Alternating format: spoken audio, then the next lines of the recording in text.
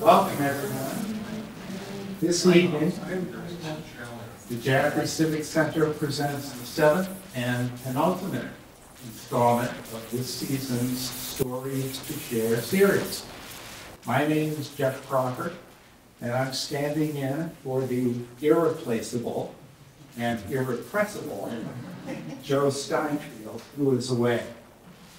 Before introducing this evening's speaker, I want to take the opportunity to acknowledge and thank our sponsors, the Savings Bank of Walpole and Beltates Incorporated. I also want to thank Ed Wadazek for skillfully making possible the audio-visual YouTube production of tonight's event, and of course, Sean Driscoll, who's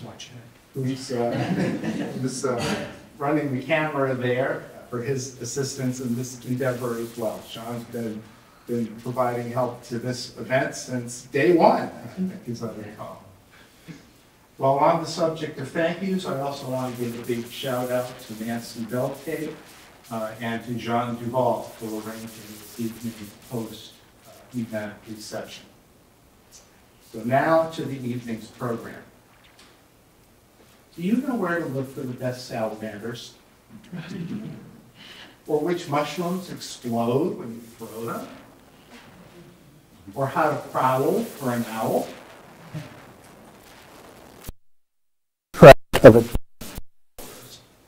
For an hour. Well, tonight's speaker knows the answer to all of these questions and much more. Susie Spikol is the Community Programs Director and Teacher Naturalist for the Harris Center for Conservation Education in Hancock. For more than 30 years, Susie has been helping people of all ages find ways to notice and connect with the wild creatures of our everyday world. Over the course of her career as a naturalist, she has taught thousands of children, adults, and teachers. And she's given hundreds of public talks at nature centers, schools, colleges, universities, libraries, and conferences. In 2012, the New Hampshire Environmental Educators recognized Susie by presenting her with its Environmental Educator Award. When not catching frogs with preschoolers, or tracking bobcats with middle schoolers, or hawkwatching with her own creatures, Susie turns to life. Her articles and essays have regularly appeared and been featured in books and magazines. In 2022, Susie's own book, Susie's own book, The Animal Adventurer's Guide, was published. They can still get this book, can't they? This book is available. We'll talk about that before we're done. About where they can get it. This evening, Susie is going to speak on the subject of everyday wild, how nature connects us. Please join me in welcoming Susie.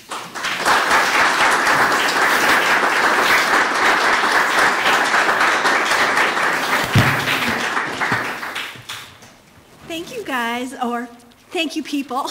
I really appreciate it, and I'm so grateful to have been asked, and it's so nice to look out into the audience and see people that I know, people that I've worked with, people who I'm friends with, and people I don't know. So thank you all for coming tonight, and you'll have to pardon me, I'm a little bit out of sorts, so I'm going to have some notes, and I just got to get them up on my machine before I start to make sure I stay on track, because I can get off track easy.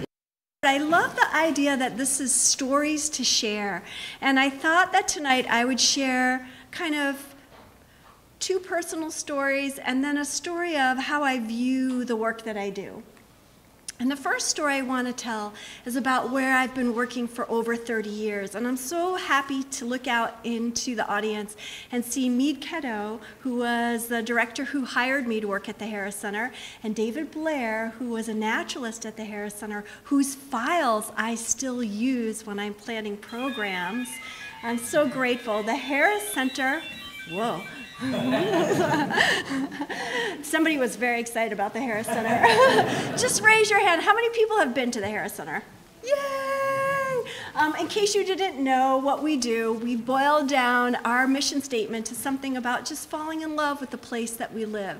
And that's really what we've been doing for the past 50 plus years. And I've been a part of that for 30 years.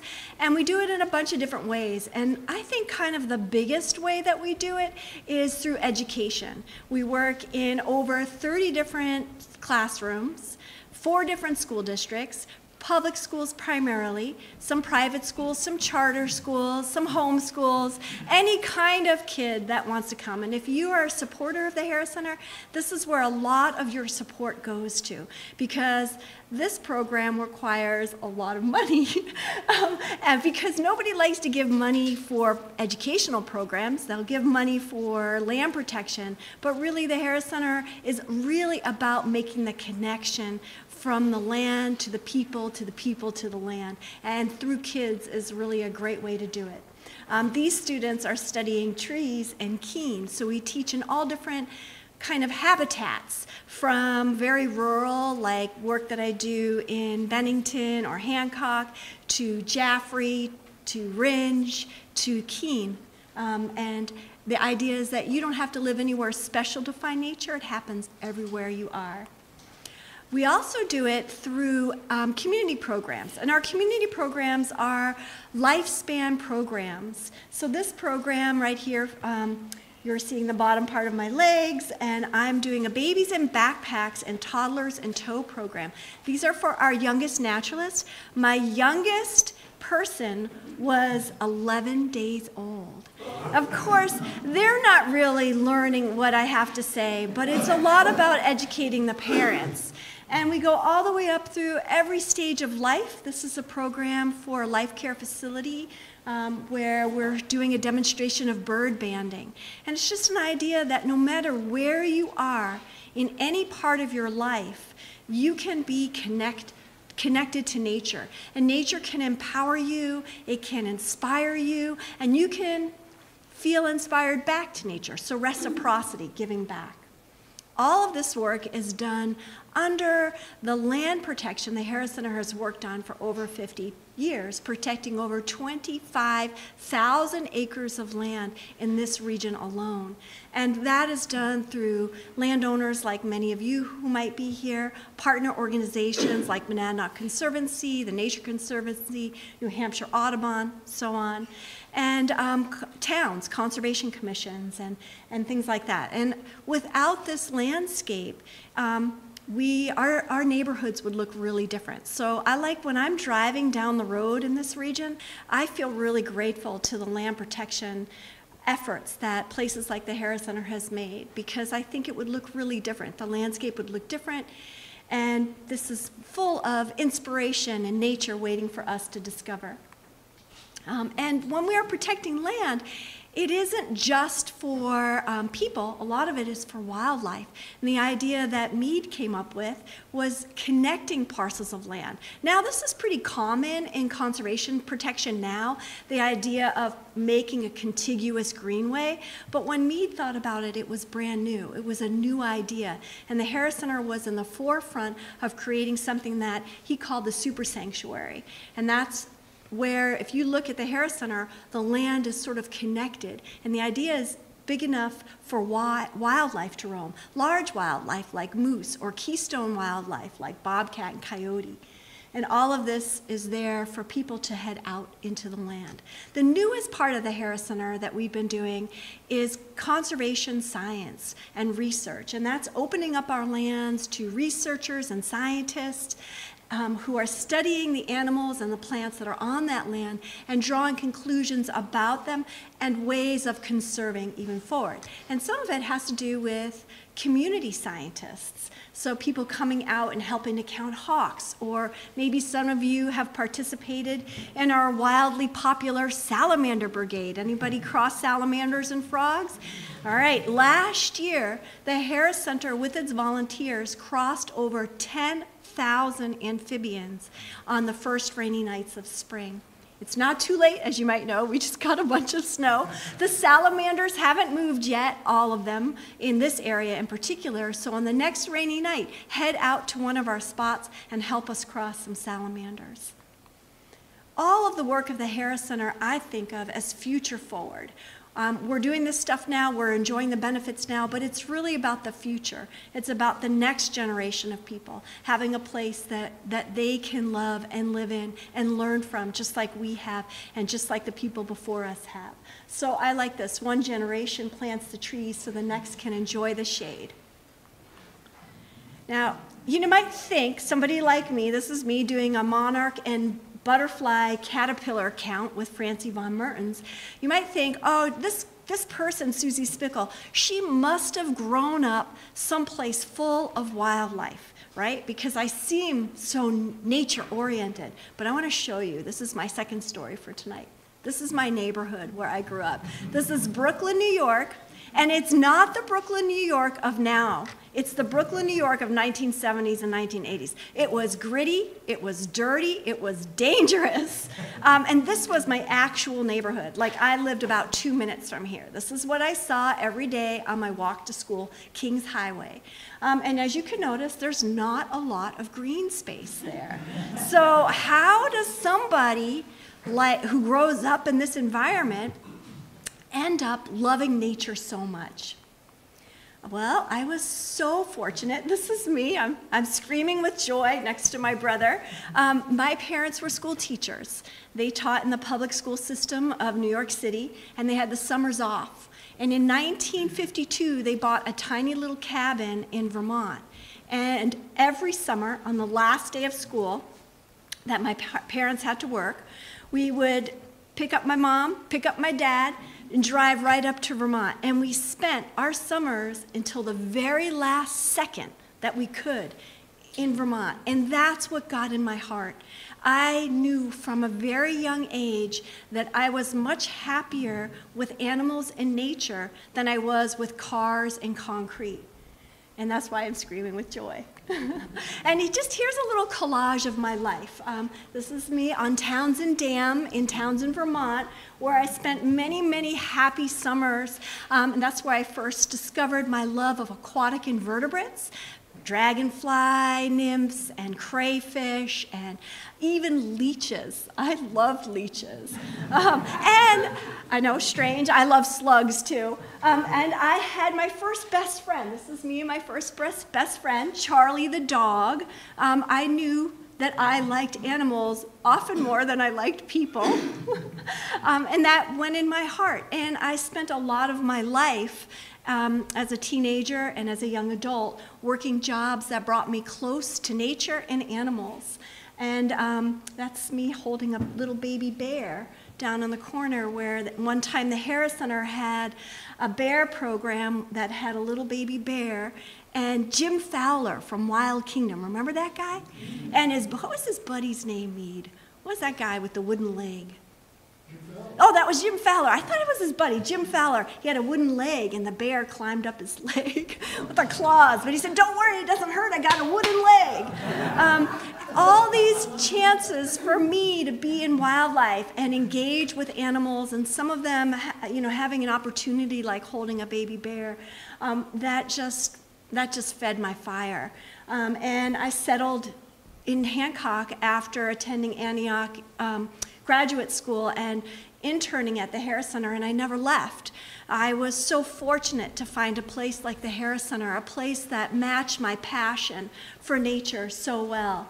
And this is my kids. I have 3 children, and my dog, that's her snout up there, and me teaching about nature, owl pellet dissection in that class. And I've just been so lucky to have found a place like the Harris Center and people who care about nature as much as me, that I feel like I won the megabucks in so many ways. And I'm grateful to my parents who recognized the importance of having a place to go to when you live in a city, having green places to go to. I didn't include in my pictures, but my parents were big bird watchers. And in New York City, we didn't take pictures because we had binoculars. We went birding in all the hot spots of New York City, Central Park, Prospect Park, where we got mugged as a family, Queens, where they had Jamaica Bay Wildlife Refuge, all of those places. Any green scrap of land we went to, and then in the summers we just enjoyed the wildlife. And that's what set me on my role of being outside and teaching people and connecting people to nature. And my work has primarily been with children. That's the majority of the work that I do.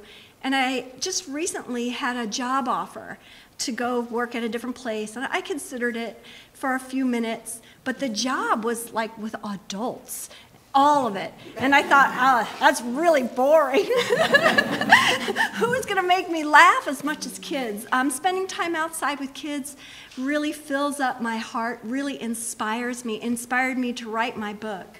And that's what I do in my spare time. I make time for it, I should say. It's not my spare time. I dedicate time for it.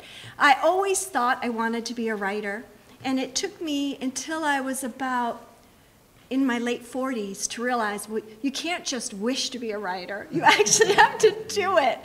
And I got serious, and I worked hard on it, and I started to get published. I got published in David Sobel's books first.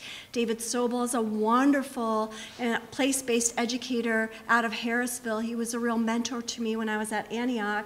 He really liked my writing, and he published it in a few of his books as a guest essayist.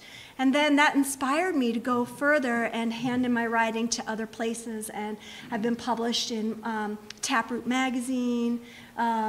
Northern Woodlands has been my biggest publisher. And just recently, you can begin to look for me more often in Yankee Magazine, which I'm really enjoying writing for. And all of that fed my fuel to write a book. And I wanted to write a book for kids.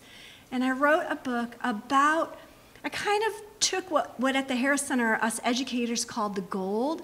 I put down all of the things that I know that work with kids outside when it comes to animals. Because I truly believe that it's animals, and I'm going to talk more about this in just a moment, that really help build that bond with children and the natural world. That's the key for them in so many ways. A connection to animals, feeling like they understand an animal, that an animal is like in their heart. So I put all my best activities into this book, and I'm excited to say that it's in its second printing. It won an award, and you can look for 2 new books for me in 2025. One will be The Guide to Forest Magic, which will be all about kind of the imaginative space that nature gives. Think secret forts, fairy houses, potions, that kind of thing, the imaginative space of nature, creative space of nature. And the next one is my first book of fiction. It is an actual, Mead, you're gonna like this, a field guide, not to birds, not to mammals, which I love, but to fairies. And the idea of magic and nature kind of going hand in hand and inspiring a creative place in childhood. You know, that's a lot about who I am, but what I really want to do is share with you who I see my animal self as. And these are 4 animals that really speak to me and resonate with me. I'm definitely a bit of an otter. I'm very playful. Give me anything to slide on, whether it's a sled, my skis, even occasionally a surfboard, though I'm not very good at it. I love the action of sliding and being playful outside. I'm a bit like a bee, a bumblebee in particular. I'm very busy and very focused and very loyal. Bees are loyal to the flowers that they're feeding on. They'll feed on all the zinnia, and then they'll move on to the next group of flowers. And that's kind of me. I stick to something and I'm busy with it. I'm a fox. I'm very adaptable. Foxes even live in Brooklyn, New York. Now, not when I grew up there, but I'm a bit adaptable. You know, I can still go back to the city. I can be in the country Right now I live in the suburbs of Hancock. And I actually am a lot like a turtle. And my friend Matt Patterson back there is the expert on turtles, a wonderful illustrator. But I think of myself as a turtle because a turtle has its home with it all the time. And I'm a bit of a homebody. I like being at my home in Hancock. And I think to myself, why would I go anywhere else? Everything is so beautiful here. I've got everything I need in my own backyard and so much more to discover. So I'm going to ask you to take a moment and in your own self think about what animals are you most allied with. And if you want, you can share with the person next to you, but just take a moment and think, who is your animals in your heart? And maybe you're like me and you can't just pick one. So take a moment and think, who would you be? What animals in your heart?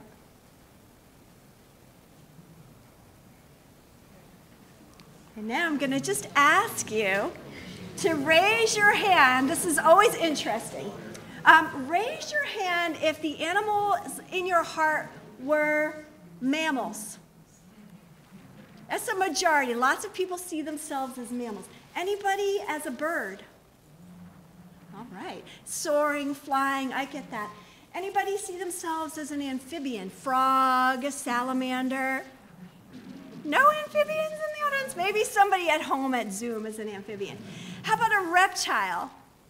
I'm looking at Matt, of course. I would have been shocked if Matt didn't raise his hand. Matt, I hate to put you on the spot, but what reptile? A wood turtle. Don't blame you. They're beautiful with their red skin. One day we're going to find them together. Anybody choose an invertebrate? No, I know. I do this type of talk in many different situations, and rarely does anybody choose an invertebrate. But, you know, it might be worth thinking about in the quiet moments of your mind which invertebrate you are most like in your own heart.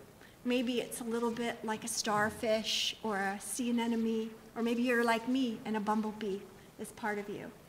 I want to talk about how connected and how important that connection is of humans and animals, and everyday animals, not the wild things that are hard to see, but the animals that we encounter every day in our life. And sometimes we encounter them so much we forget to pay attention to them, like the lowly squirrel. But you're going to hear today, after you leave today, you're all going to go home and get connected to the squirrels in your backyard. I mean, animals play a huge part in our world. Just think people decorate their bodies with animals, whether it's tattoos or clothing or jewelry. I mean, if you go into a store and you look at decorations, animals are on almost everything. Paper plates, baby clothing, socks. Very, very popular on socks. Animals play a huge part, and we are interested in finding connection to animals. We spend time with animals and feel drawn to them, whether there are dogs and cats that we live with, whether the birds that come to our bird feeder, any type of livestock you might have. We are drawn to them. And that shouldn't surprise anybody, especially if you're E.O. Wilson. E.O. Wilson, the Ant-Man, as some people called him. Everybody put your thumb up if you've heard of E.O. Wilson. That's good, a few. I'm a huge E.O. Wilson fan, not just for the fact that he loved ants so much he spent his life studying them and discovering them and traveling and being an advocate of ants, but because he professed with his colleague Stephen Kellart a theory called biophilia. And that's really what I want to talk about tonight. Biophilia is the idea that our human past is genetically hardwired in us to feel drawn to animals, to pay attention to animals, to to value the importance of time in nature. That it isn't just something nice to do, but it's something that we have to do as humans, that is required of us as humans. Because if we didn't do it, we wouldn't be here today. If we hadn't been aware of the animals around us as we evolved, none of us would be sitting in this room. We would have been somebody's food, somebody's lunch, or we would have been, I don't know, maybe stung by one of these things. And the opposite of biophilia, which has actually been studied quite extensively, is biophobia, our fears. And I want to talk about the innate hyper-awareness that humans have of animals cross-culturally. And these are some of the main ones. Humans have, some people would call it a fear, but I'm going to call it a hyper-awareness of things like spiders and snakes and stinging insects. And that is because we had to have been aware of them. We were aware of large predators that might get us, but when we sought safety in the trees of the savannah, where we thought we were safe, these animals might be there. And they weren't after to eat us, mostly. They were there just living their lives, but if we put our hand in the wrong spot, we would suffer for it. And that's hardwired in us too, that we are hyper vigilant about them. And in fact, our world still transmits encoded messages about this. Think about all the caution signs in traffic. They're all yellow and black. Why yellow and black? That's because humans are drawn and understand yellow and black means caution. It's evolutionarily hardwired in us. Danger, danger, don't go near it. Yellow and black could sting you. Even orange and black. Think about that, right? So much of our encoded messages are based on some of these things that are kind of in us, hardwired in us.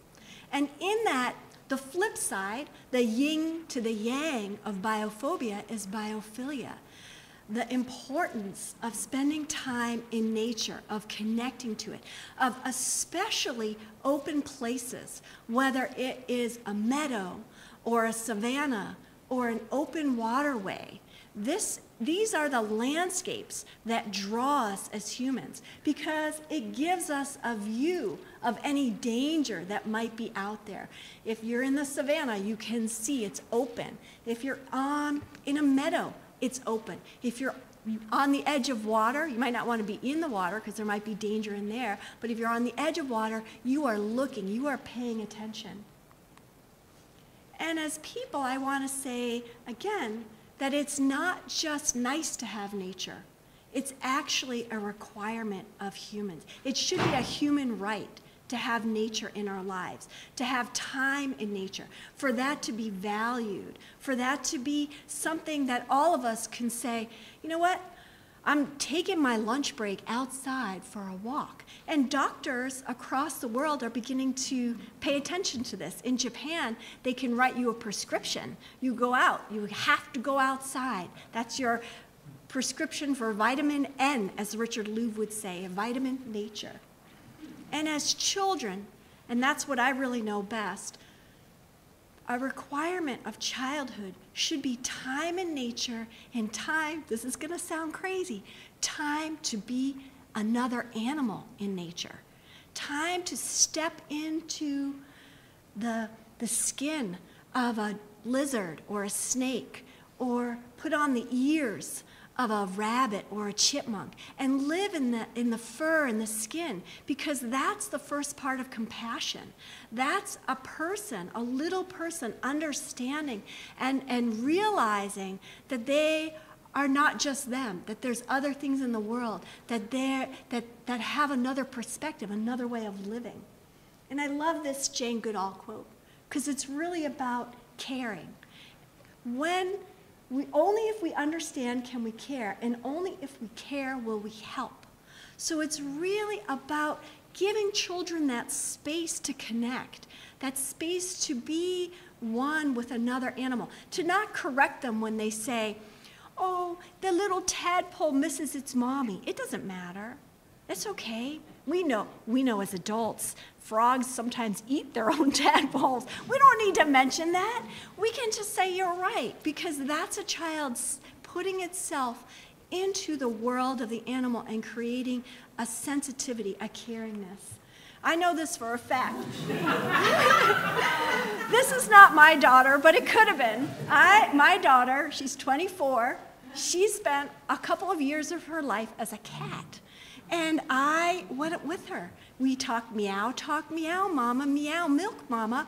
I did feed her on the floor. I did draw the line at the kitty litter box. But, I mean, that to me was her. She's an interesting person. It's hard for my daughter to connect to people. She's a little uncomfortable around people. And it took her a long time. She's great with people now, but it took her a long time to get there.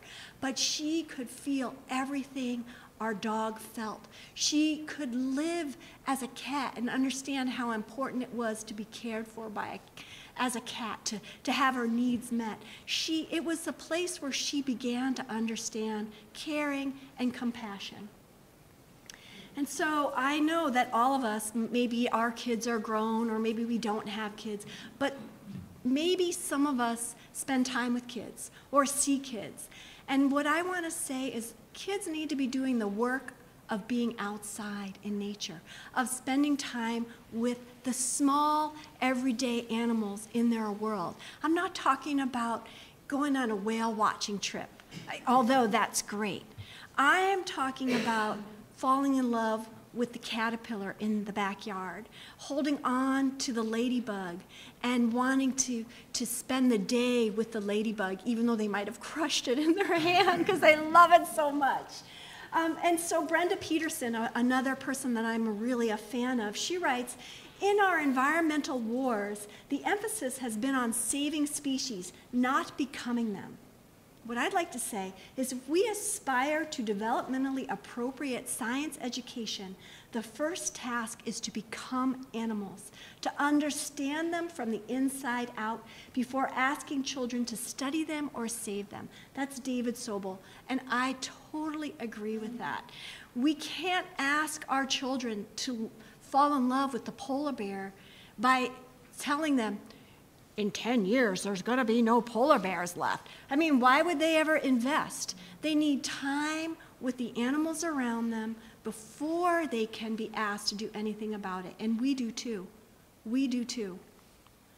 I like to say something else that David Sobel said to me is that, and this goes with Rachel Carson's quote, play, incorporating animistic and magical thinking is important because it fosters healthy, creative, and emotional growth of a child and fosters empathy and wonder. Written in 1960s, still, in fact, more relevant today, as we'll talk about in a few moments. And David Sobel would say, it's not the 1,000 nature facts or science facts that matters. It's the one time that somebody feels connected to something in nature that goes into their heart. That's what matters. It's not those facts. We have our whole life to find out facts, but it's the moments of experience that really go into the heart of a human. And even though I'm talking about kids and how this is important for kids, it's not just important for kids. It's actually really important for us as adults not to forget that and to make space for it in our lives. Go lay down. I'm looking at Dr. Davini back there. Go lay down next to your dog. Go hold your cat and purr with it. I mean, just be in it for a moment. And so really spending time outside, exploring, noticing, observing our own backyards is what really matters. And it doesn't have to be the big stuff. In fact, I like the small stuff better, because we forget to look at that. We forget to think about how amazing it is that a squirrel is eating all of our birdseed. We might shake our fist at it, but the fact that you are getting to watch a wild animal come and eat and behave so close to you should inspire you. There's a lot to be learned by watching squirrels. At the Harris Center, we like to say we're nuts about squirrels. This is true. And even pigeons. I mean, in New York, pigeons are called, rats with wings, but I don't agree with that. Pigeons have amazing lives. They're completely social birds. They actually feed their babies a milk produced in their crop. I mean, I spent a lot of time as a kid watching pigeons, and people would make fun of me. They called me Pigeon Girl. But I didn't care because I feel like I had a moment every time that I watched a pigeon where I learned something new. And how many people have fought ants in their kitchen, right? I don't like ants in my kitchen, but I like them outside. Next time you're outside and you see an anthill, spend some time watching it. See who's going in and out. I tell you, you can learn everything about the world by watching ants. They have wars. They carry their dead out. They bring food in. They take care of their young. They have a whole kind of system, a micro animal with a super organism behind it, kind of like a bee. This is just scenes from my life of me and my son, my youngest son, spending time noticing the things around us, things that I've seen him fall in love with. From snails, which I'm a big fan of. He used to be a big fan of, but now he's 12. He's too cool to like snails. Fishing. We never eat the fish. We always catch and release. In fact, I can't even catch them. I feel too bad for them. But he does. He likes to catch them. The ladybugs in the corners of our house. Even the spiders in the corner of our house.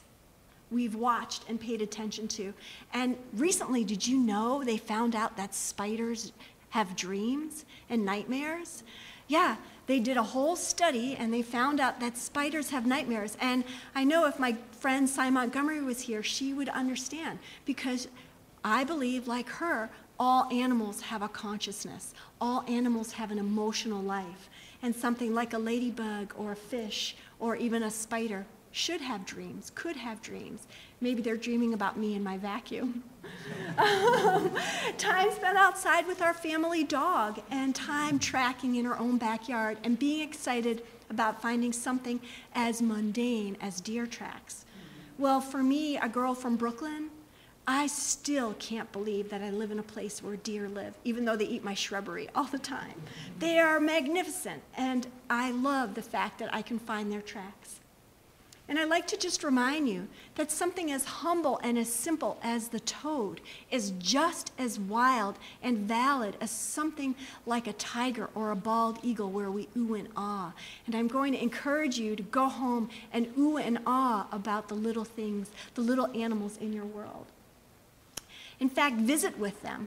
Spend time with them like you would with your neighbors. Go have a conversation with them and see what they're up to and see if they're interested in what you're up to.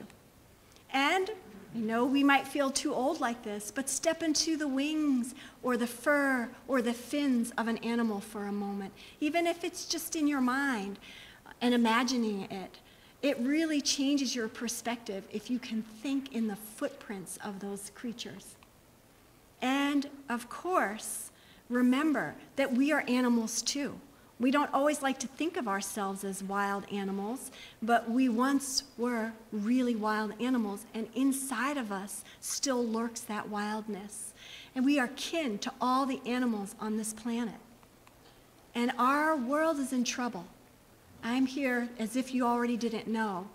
Kids these days, people these days, we spend our days on a screen that takes us away from really experiencing the world, from really understanding it. I teach a lot of teens, and I'll be like, we're gonna go out tracking. And they'll say, well, why would I do that? I can watch it on YouTube. Well, watching something and doing something are two really different things. Kids up until the age of 10 spend, this is gonna shock you, over 6 hours a day on screens. That includes school time and after school time. 6 hours. If you're a kid and you're only awake for 12 hours of the day, half of that time is on screens, right? So think of all the things they're not doing because they are tied up on screens. Are we entering the digital world? A virtual reality world? Instead of a world where we're looking through binoculars, we're looking through a virtual reality screen. This worries me as a human being, and I think it should worry all of us. And as adults, we have to model being outside and putting down our screens just as much as kids.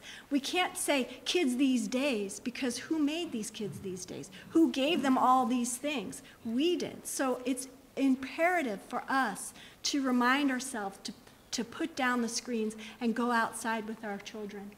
Teens spend 8.2 hours a day on screens. That's a 40-hour work week, right? So think of that. Their free time is spent on a social media, playing video games. In a world where a screen can connect us to the farthest reaches of the world, we are in an epidemic of loneliness. This should be the work of childhood. This should be what kids are doing, outside, mucking about, getting dirty, talking to a spider, watching anthills, problem solving, taking appropriate and inappropriate risks. That's how we learn. But if everything is on a screen, the risks that they're taking are big because they see things before they're ready to see them. But they're not actually engaging in any social connection. This is what leads to this. We have the highest rate of teen anxiety, of teen suicide. And the science is in. It's time on screens. So I'm here like a little canary in a coal mine to remind us that with the children in our own world, and as adults and educators and communicators and business leaders and people active in a community, we need to find ways to kind of break this addiction and to return to time outside, to time connecting. Because all of this screen time makes us think we're connected, right? You can visit with a friend on Facebook that you didn't know, you haven't talked to since you were 6 years old. But are you really connected to them? If you watch a video on fishing, do you really know how to fish? If you spend time in virtual reality, going on a hunt, do you really know how to hunt? No. So I'm going to just say as a final closing before I take questions and comments, I hope that all of you go home tonight, shut off your screen, step outside, listen for the owls. It's owl mating season. Maybe you might even hear some spring peepers and wood frogs if they're still around after the snowstorm.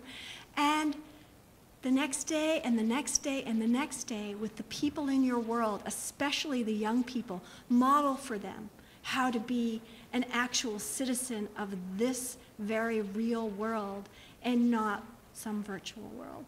And roll around on the floor with your dog or your cat. Thank you very much.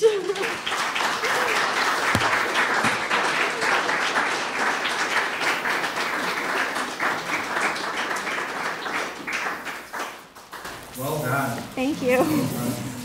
Your passion for this world and all the creatures in it and the implications of what's going on and for our future come through loud and clear. Hopefully. One of the things that I recall reading about you is that in college you weren't an environmental science major or an agricultural or animal husbandry major or any of those things. You were an English literature major. Yes. Did you foresee that you were going to marry your interests and your educational pursuits? Yeah, I definitely knew. In fact, I went to Barnard College in New York City, which I tried so hard. When I got to college application, I was like, I'm getting out of the city. So I applied to the University of Vermont. I got in. I was so excited, finally get to live in Vermont. Well, when you're a person from New York City and you go to Vermont and everybody skis and everybody's like 6 feet tall and blonde, you feel really, you don't feel like you belong there. And I didn't feel like I belonged there. I went back to New York, to Brooklyn, well, Manhattan, and I decided that I really liked reading about nature. And I spent a lot of time reading every naturalist writer, especially women that wrote about nature. That was my specialty. That was my thesis that I wrote. And I got an internship with the Central Park Conservancy. And that's when I realized you could actually have a job that was a naturalist. I didn't know that. I worked with these amazing urban naturalists in Central Park in the North End, which was the Harlem area, Morningside Heights and Harlem, and bringing kids that lived actually next to the park but didn't go in the park because it was dangerous. And it was dangerous back then. It's really cleaned up now, but one time in the park, we're going along, I got a group of 6th graders, and all of a sudden I hear, and the kids are like, what? Drop down, they hit the ground. I'm like, what are you guys doing? They're like, it's gunshots. I was like, oh my gosh. I didn't know. I mean, I'd been mugged by knife, but never by gunshot. So we hit the ground, and when we had to stay in the park, there was actually a sniper on the building. Some of you might remember this, shooting into the park, and it was really scary. I got sidetracked. See what I mean? If I don't have my notes, I get sidetracked. Anyway, I did a whole writing on Central Park and the importance of green spaces in cities, and I read a lot about the writings that grew out of Central Park and the design that went into it. So I always knew, I love science, but I'm not great at math. And I always knew that I might want to be a wolf biologist, but getting through statistics was probably not in my cards. So I found a way to combine the two, and thankfully I had a fabulous advisor, Professor Patterson, who encouraged me to pursue my interest in women writing about nature and also kind of the local writing about Central Park, always place-based, I guess, from the beginning. But thank you. That was a great question. Well, it's fine to be Sidetracked. That was a good story. I know. Are there any questions out there? Open it up for some questions in the room, or you mentioned fear. 40 years ago, screens were not an issue, but there were some children and sometimes some parents who were afraid of letting their children be out and roam. And the radius that children have roamed has been shrinking. I remember a dramatic map that I saw some years ago that children may now normally on their own go no further than half a mile or a quarter mile from their house. So whether that's fear of nature or fear of someone coming down the street and putting them in a car, I wonder how that issue affects, and also what you think is legitimate fear. We now live in an age of Lyme disease, which I never thought about 40 years ago. I know, it's such a great question, David.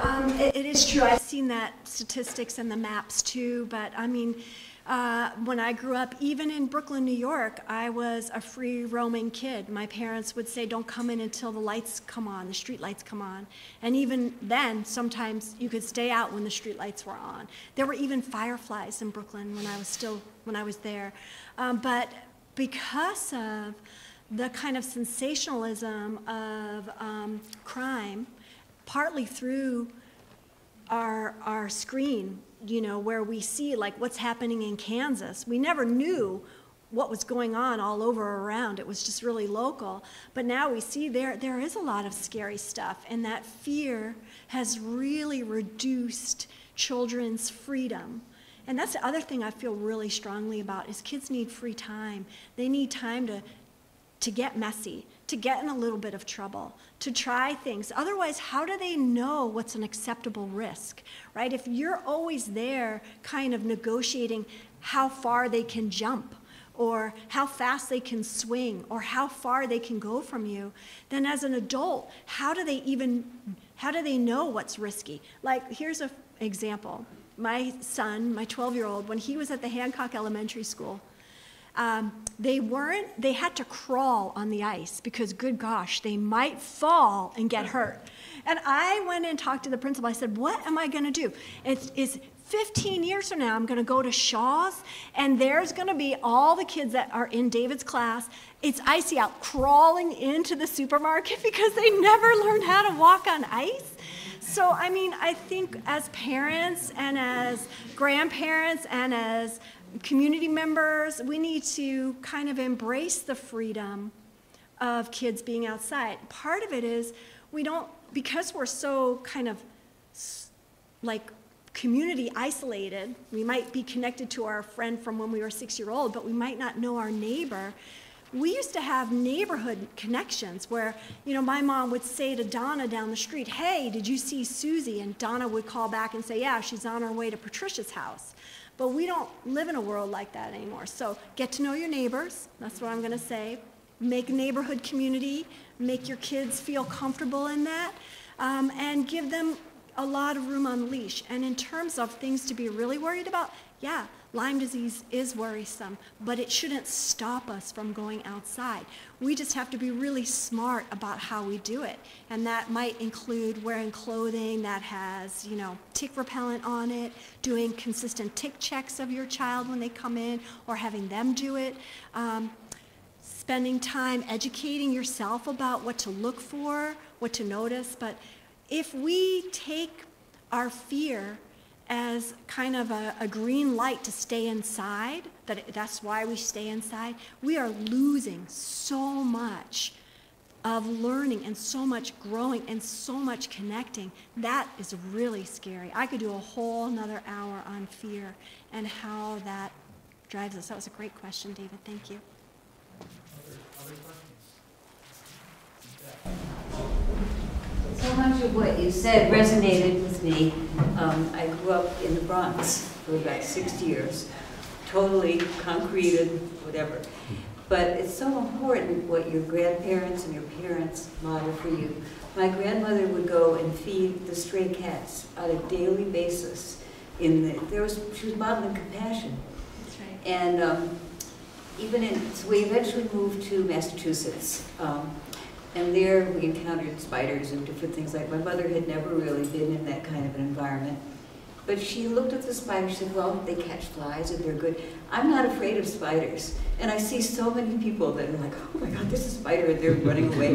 And if you see this as a child, the things that your parents feel happy with, you are also that way. And you can be taught so much compassion by modeling the parents do. I love it. I love that. And really, it can be your parents, but all it takes is one adult in a child's life who wants to be a co-explorer with them, and who encourages them. And it can be a parent, it can be a teacher. For me, it was a person who really inspired me was Meade Cadeau. Before I met Meade Cadeau, I never knew what you could learn from scat. And now, in my neighborhood, they call me the princess of poop, which I take as a big compliment.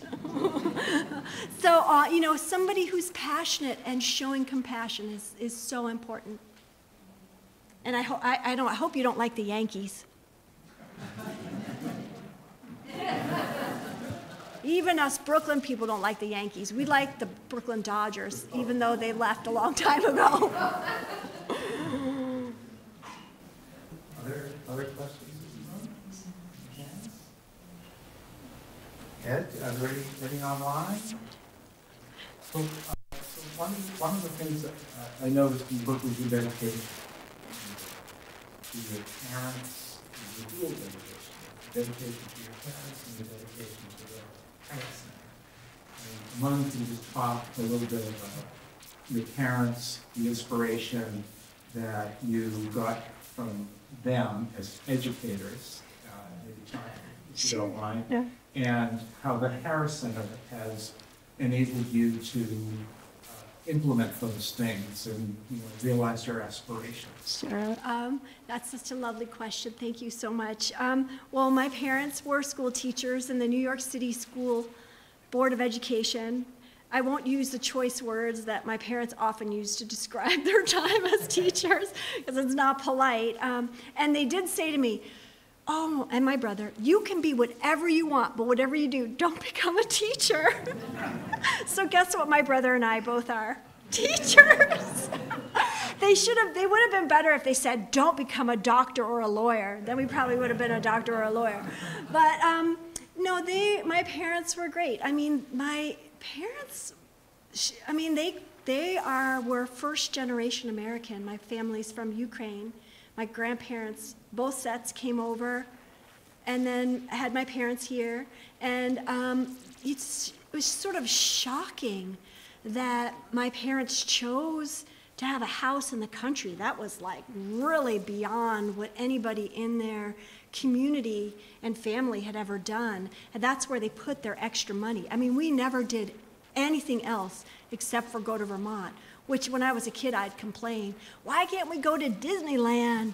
Why can't we go to Bermuda? You know, and they'd be like, well, we go to Vermont. And I'd be like, we're not going to Vermont. You know, well, you know, that they were on the right track, because all of that time in Vermont, that's where my family was the most happiest. That was the seat of our joy as a family. And my dad just passed away, and as he was passing, my brother and I were with him, and we wanted to give him a good picture in his heart and his mind. And where did we go? The front porch of Vermont. And that's where we were, because for us, that was such a joy and such a gift. And that's really what part of that dedication was, is the joy that they gave to us and the freedom that it afforded us to be there. And freedom in spirit and mind. I mean, when you live in a city, all around you is sort of enclosed. It's like that landscape picture. You know, you go to Vermont. We lived up on Newfane Hill, this tiny little house, but you could see Mount Monadnock from our bedroom window, and a big meadow, and that was a vista for us to look out. So, and my mom, her dad was a wild Ukrainian guy, and he would take my mom and her brother on these fishing trips. And I have these great photographs of them fishing in Connecticut, right? When Connecticut was wild, just wild to imagine. And my grandmother's in knickers, which was like dangerous. And they were drinking whiskey and smoking cigarettes. And there's my mom and her brother, you know, rolling in the grass. So that went into her heart. And so she went right along with it with my dad. So, and then the Harris Center, I can't say enough about how fortunate I was that my path crossed with the Harris Center in 90. I think that's when I started. 1991, I was a camp counselor. And then I interned, and it just so happened that my intern supervisor, Claudia, met one of my roommates, John, and they fell in love. And they got married, and she left her job, and there I was. I got rid of one of my housemates. I got a job, and the job has fit me so well. I've just been so fortunate because it's afforded me the freedom to be a creative educator.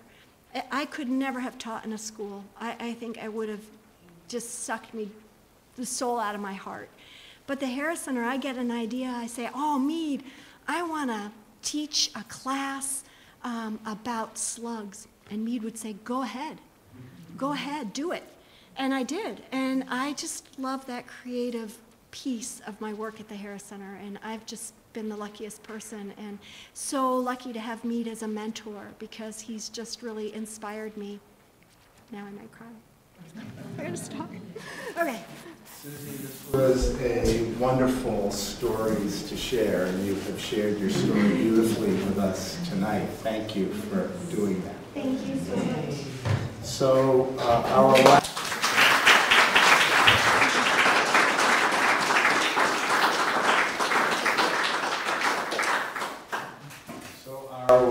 last Stories to Share program will take place on May 3rd, if we don't have a snowstorm that day.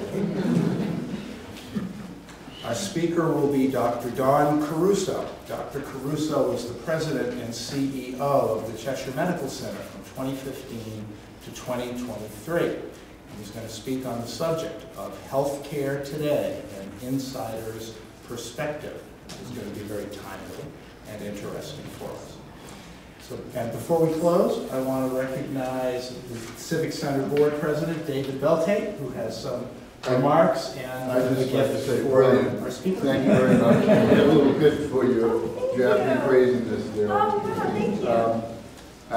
A couple of notes I'd like to remind everybody we have refreshments in the back, and if you have a few questions you'd like to catch up with Susie on, feel free.